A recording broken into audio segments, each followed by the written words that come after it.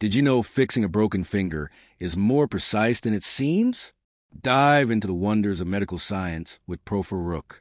Doctors use a specialized technique called finger fracture fixation to realign and stabilize broken bones, so your finger heals straight and works like it should. It starts with local anesthesia to numb the area. A tiny incision is made near the break. With live X-ray guidance, the surgeon carefully repositions the bone fragments with pinpoint accuracy. Next comes a precision step. Miniature pins, screws, or metal plates are used to hold everything firmly in place. It's like fitting puzzle pieces inside your hand, supported by an invisible internal cast. Once fixed, the incision is stitched neatly, and the finger is wrapped in a soft dressing or splint. In some cases, the hardware stays in permanently. In others, it's removed later. The key goal? Early finger movement.